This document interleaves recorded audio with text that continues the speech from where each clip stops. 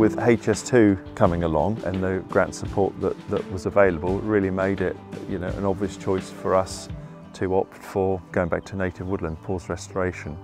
The benefits of planting woodland on ancient sites to us for the estate is really wildlife conservation, biodiversity and landscape, as opposed to going back to a commercial woodlands. This site before HS2, it was planted with Japanese larch back in the 70s. Japanese larch grows like corkscrews basically, so it's really poor form anyway, and then the squirrels had made a meal of it. So then we had the decision, do we go back to a commercial conifer crop or do we go back to native broadleaves?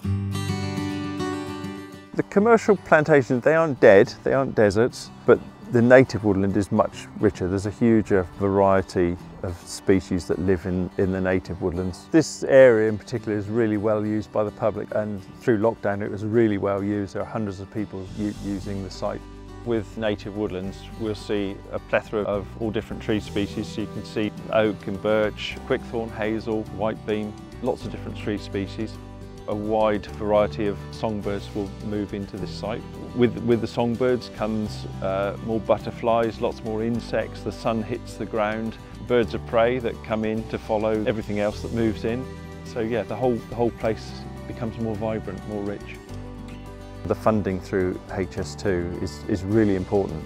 Anybody that's got an interest in the wood can see the benefits of going back to native woodlands. For me personally, I get great satisfaction in seeing any plantation that we plant, to see it grow and see it thrive. I love the woods, I love the wildlife. To see what's happening here, to listen to the birds, it's hugely satisfying.